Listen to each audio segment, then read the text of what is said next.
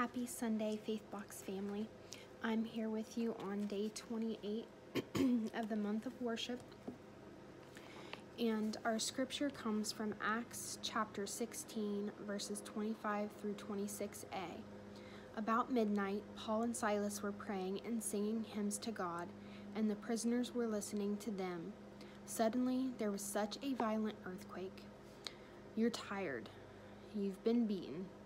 You're hungry and are so thirsty your tongue is sticking to the roof of your mouth.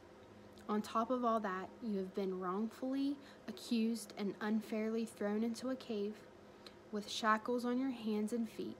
It's cold, musty, dirty, and you are bleeding, cramping, and are so sore you can't find a comfortable position to rest. It's dark, and there is no sign of relief in sight. So what do? Sing. And the song sung at midnight shakes the whole world.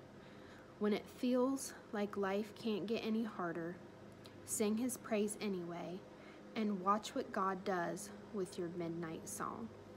And I kind of want to focus on that last part. Sing his praise anyway, and watch what God does with your midnight song. So I wanted to read on a little bit from the verse that we read, and it says, At once all the prison doors flew open, and everybody's chains came loose. The jailer woke up, and when he saw the prison doors open, he drew his sword and was about to kill himself because he thought the prisoners had escaped. But Paul shouted, "Don't harm yourself, we are all here." The jailer called for lights, rushed in, and fell trembling before Paul and Silas. He then brought them out and asked, "Sirs, what must I do to be saved?" They replied, "Believe in the Lord Jesus, and you will be saved, you and your whole household." Then they spoke the word of the Lord to him and to all the others in his house. At that hour of the ninth, the jailer took them and washed their wounds. Then immediately he and all his family were baptized. The jailer brought them into his house and set a meal before them. He was filled with joy because he had come to believe in God, and he and his whole family.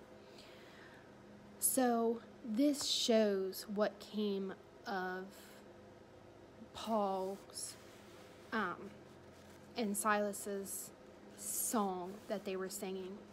I'm sure they felt horrible. They probably didn't feel like singing, but they did anyway.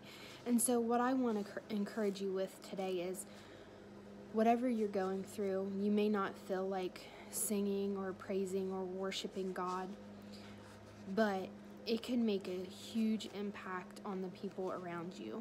That might be what leads someone to Christ, the way that they see you handling your circumstances and dealing with it with God as your helper.